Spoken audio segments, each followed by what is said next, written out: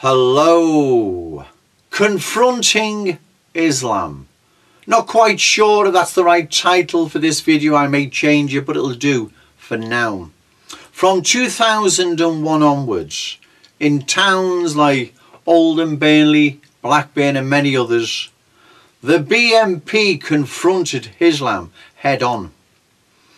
The forgotten and beleaguered white working class of those besieged towns knew now they had a fighter in their corner called the BNP, with Nick Griffin as its leader. They were no longer afraid. They were no longer going to be silent. They were going out in droves and voting BNP. Sadly, we didn't make the breakthrough in Oldham, but we did in Burnley.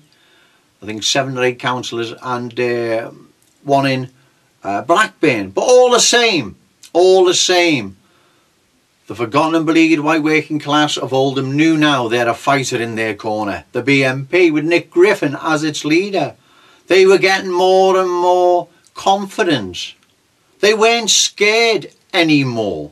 They just needed a leader. They needed someone to guide them, to show them the way which the BNP was doing.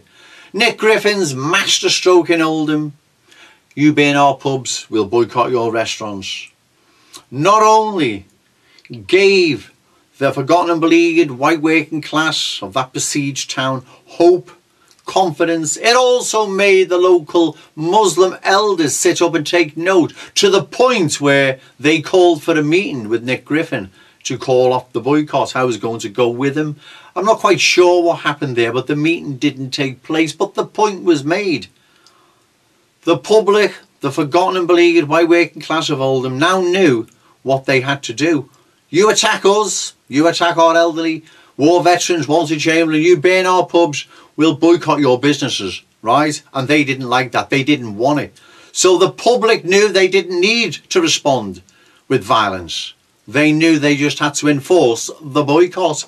It was a masterstroke. We had Islam on the run. Maybe that's a better title. And then what happened? Nick Griffin threw it all away. But I'm not going to have another go at Nick Griffin, though I do like doing so. My point of this video is we can get all that back again. We can not only have the Muslim elders sitting up and taking note, but also the liberal intelligentsia, right? We can have them terrified again. You don't do this, people are going to vote for the new BNP. Not literally the new BNP, but I'm using that as an example. We can do this again. The Islamic republics, where the forgotten and beleaguered white working class are besieged by hostile racist Muslims, we can win them over again. And that'll be the beginning, right? The beginning of what we need to take back our country. Trust me, it will. Nick Griffin, stop making excuses and get back in there. Okay, thank you.